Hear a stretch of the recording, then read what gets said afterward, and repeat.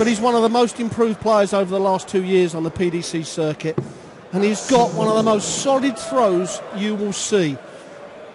Really has a lovely throw, and the one thing I like about Ian White's throw is when he pulls the dart back to under his chin, there is a split-second stop to make sure it's in the right position, and it's lovely. It isn't forced. You'll never see him use the shoulder in what we call the shot, the action, where Gary Anderson at times will give a little bit of a push. You can see his head move up at times.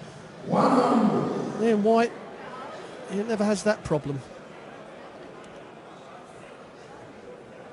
Well, Ian White saw off Dean Winstanley 6-5 in the second round, and then beat Robert Thornton, as I say, banging in 7-1-8 is in a 6-3 win. Gary Anderson whitewashed Glenn Spearing of Ireland 6-0 in his second round match, and then beat the Wanderer Wayne Jones. Wayne Jones had earlier seen off Peter Wright, the number 3 seed, 6-4. But Anderson overcoming Jones to book his place in this quarter-final tie, where the winner will be up against Rocket Ronnie Baxter, who's just beaten Raymond van Barneveld. 21.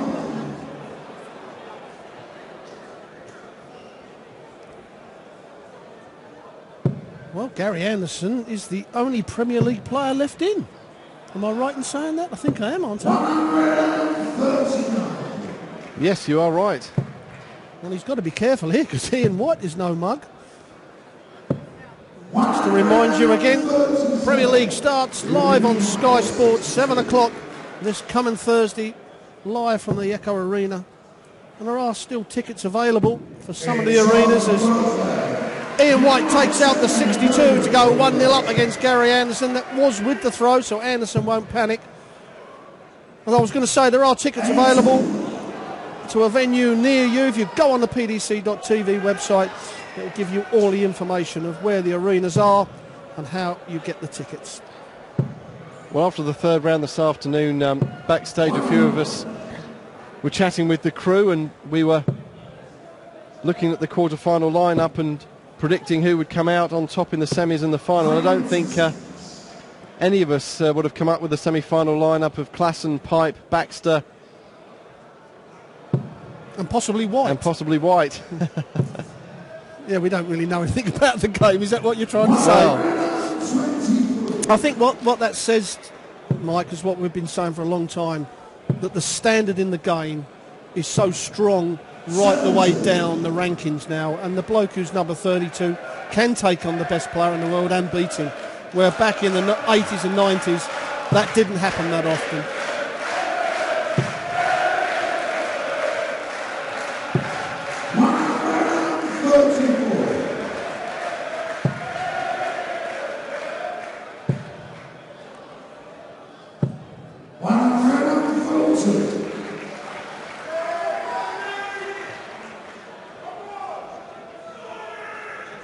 Ross Bray just checking the scores. It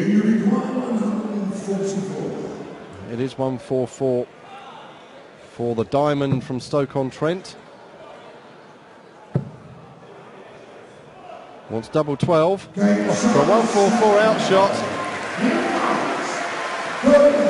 Well, we talked about the 12 darters, Mike, and that's exactly what Ian White has done. He's fired in a 12 dart leg, taken out the 144 to go 2-0 up on Gary Anderson. And certainly now Anderson has got to find that prolific scoring power that he possesses.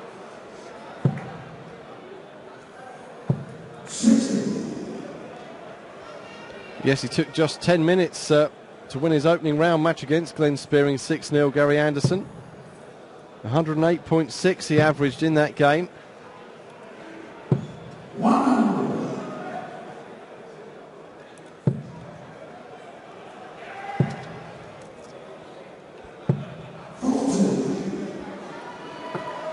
Not the sort of score that Gary Anderson wanted.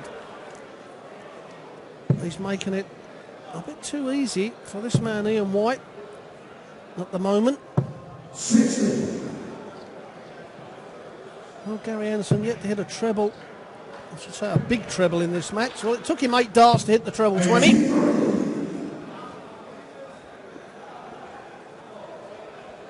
White won a Players' Championship event in Wigan last November, and on the way to that victory, beat Gary Anderson 6-0 in the semi-final.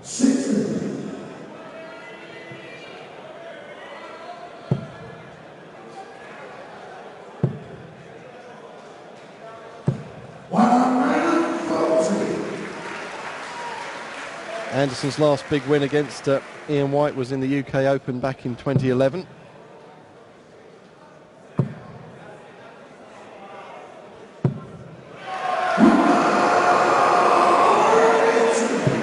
Well, that certainly sets it up for Ian White.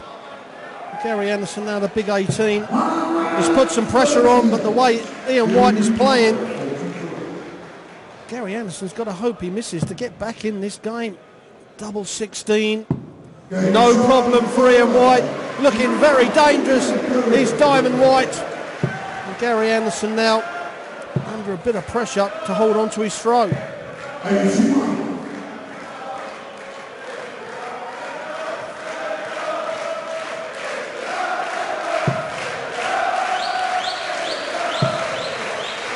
Yes, fantastic chance for Ian White to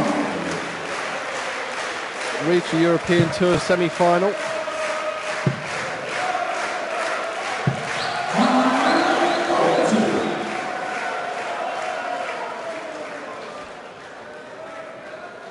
But we've seen matches turn around this weekend. So Anderson will keep plugging away, but that average of White, 103.5, reflecting how he's come out of the traps flying tonight. Yes, Gary's got to just up his average by another 6 points per dart. This doesn't sound a lot, but I can assure you it is. Like I've said so many times, when you possess the scoring power that Anderson does, it's like a turbocharge. Once it's turned on, it really does run hot. But at the moment, it's running a little bit lukewarm, isn't it?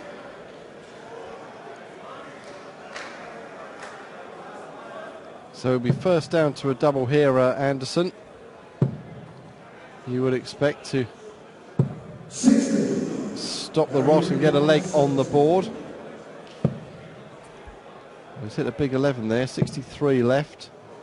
Bullseye. 27.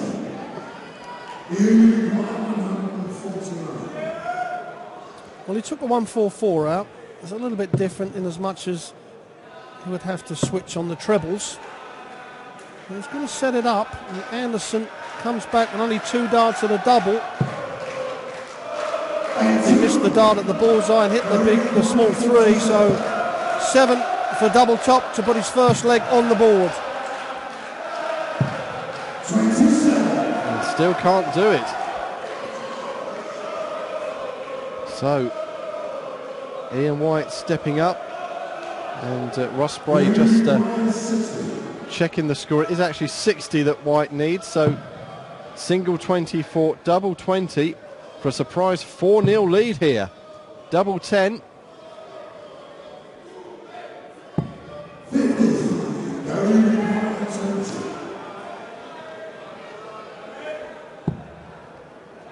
Double 5 now for Ando. Good mark up. At last, a leg goes on the board for Gary Anderson as he wipes his brow as he walks back, and a little smile there. And sometimes that's all it needs, is a little bit of turn of luck to get yourself back in the game. Now, that's the opening even after the first 3 darts. Wow, that was a flyer, wasn't it?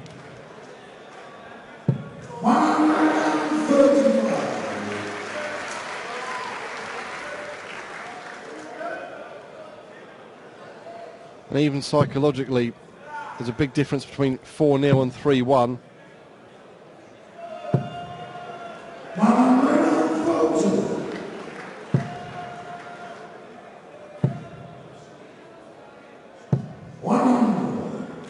And can Anderson break White's throw here to go 3-2?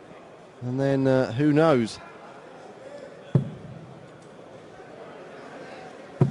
The big treble's just eluding Ian White, he hopes temporarily.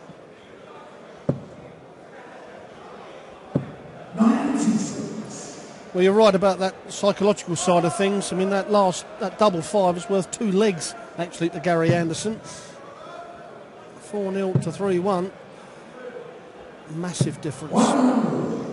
So top of the shop here for Gary Anderson, and if he hits the 2 trebles, he will go for it as well. That's 1 in, moves across to the left, and pulls a 5. That could be a massive mistake from Anderson, because comes back with only perhaps 1 dart at the bullseye, and if Ian White can just pick up the treble 20, which he's done.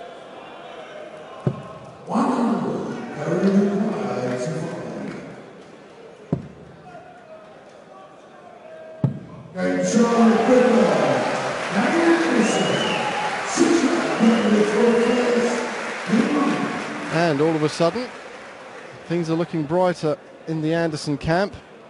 Back to 3-2 and throwing first here.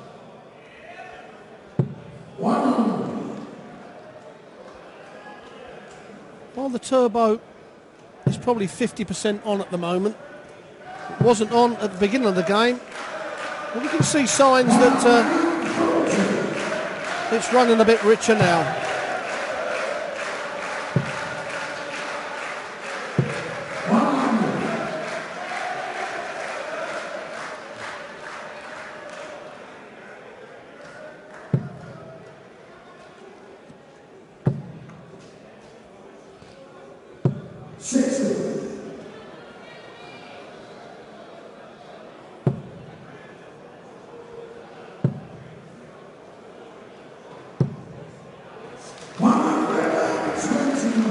Well, another good visit to the board from Gary Anderson.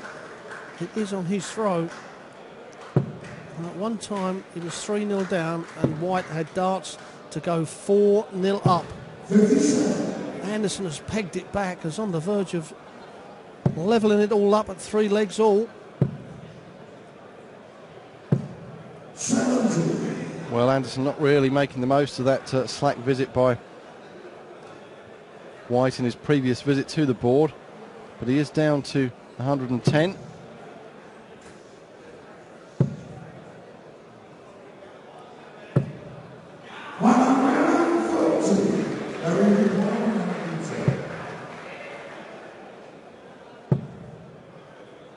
Oh, double 18 now. Oh, great darts from Gary Anderson. Gets him right back in this game, and like we've said, Mike, how the game can turn on just a couple of darts. I mean, he had 1 dart left in his hand, wants double 5. It would have been 4-0 down, but he's got it back, and he's got going, and he's pegged it all the way back. Yes, the turbo certainly has been fired up now by the Scotsman.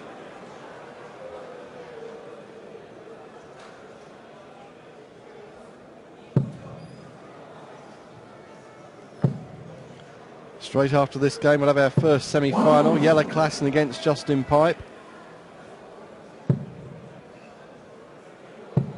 Who won that race anyway, the hare or the tortoise? And then after our second semi-final between Ronnie Baxter and one of these 2 gentlemen, we'll just have a little bit of an interval to let the players get their breaths back before we have the final of the German Darts Championship for 2014. With £20,000 up for grabs for the winner. 61.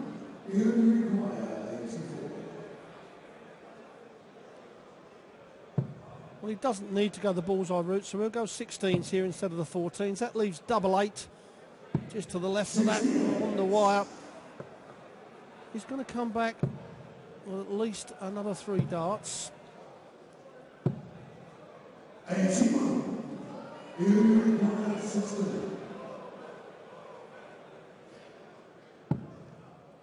Double 4 now to edge in front. Just on the wire. And yeah, sneaks it right in the corner.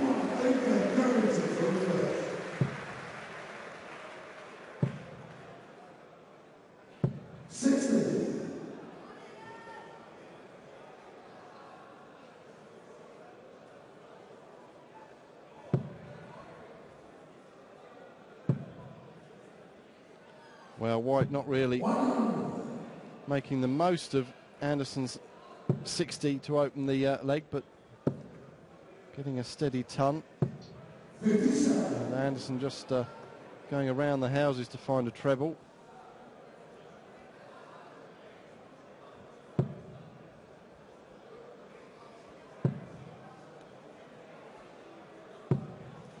Well, now it's Gary Anderson that's gone off the boil a bit, and Ian White has gone and found the treble himself again. And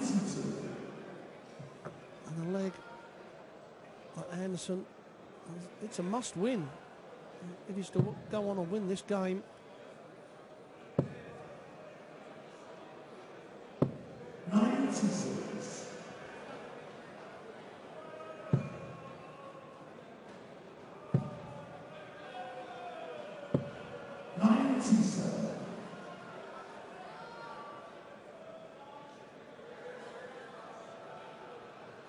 And both players just a little bit under par in this leg, but this is better from White if he can find another one of those trebles.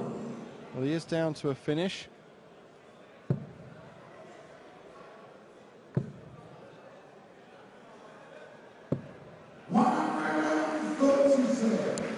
Great shot that there by Anderson. Yes, very good darts from Gary Anderson. He's going to get 2 darts at a double when he comes back. Well, he's certainly going to get them now, as Ian White will only just set it up. The big 18 for double top for Gary Anderson. There's the big 18, the red bit at the top of the house, and he puts the dart smack bang in the middle, and we're at 4-all. Now it's a best of 3 game, with Ian White going to throw twice out of those 3 legs. Yep, nothing to choose between them after the first 8 legs of this match.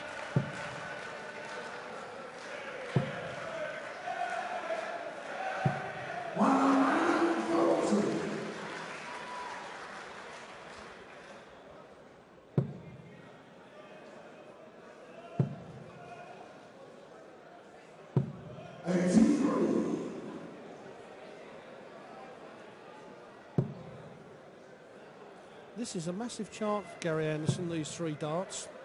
Another one of those gives him the throw. And that's the last thing he wanted to do. Just a little bit of a snatch. Could have really done with the 140 in that visit.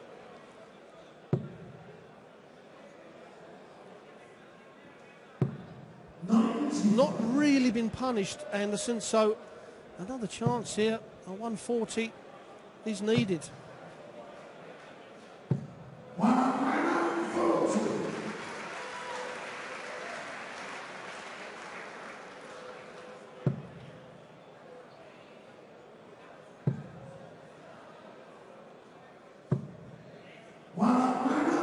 Well, he does respond with a 140, and that's what Anderson needs to go against the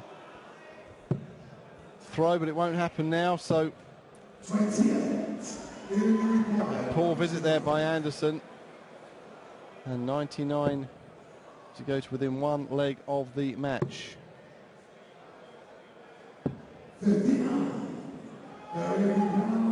Well, a poor visit, the last 3 darts. But Anderson now going to have 2 darts at the 20s. Well, 12 for double top to break the throw and to go within 1 leg. Oh, a brilliant 3 darts from Gary Anderson. It's unbelievable that the previous 3 darts were so poor, and then he just pulls it out of the bag. And that is Gary Anderson all over, I'm afraid, ladies and gentlemen. That's why he's in the Premier League. That's why he's a joy to watch. The Ronnie O'Sullivan of darts. When he needs it, he can pull out a big finish out of the top draw there. And again, White. Things could have been so much different for him, but Anderson really with a sucker punch and throwing first for the match here.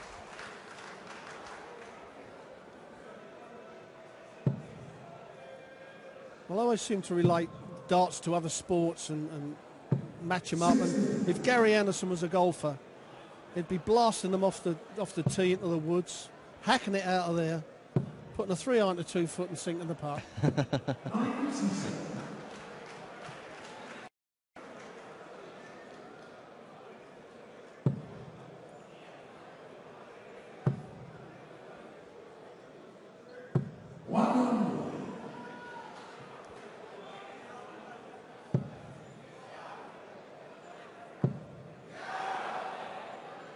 Would be a great time to bang in a 180. I was about to say it would be a great time to bang in a 180, and there he duly obliges to really turn the screw now, and he'll be back for 79.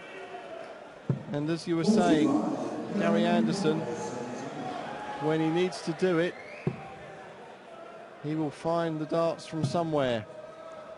Wants double top for the match, but he will be back with White still back on 236.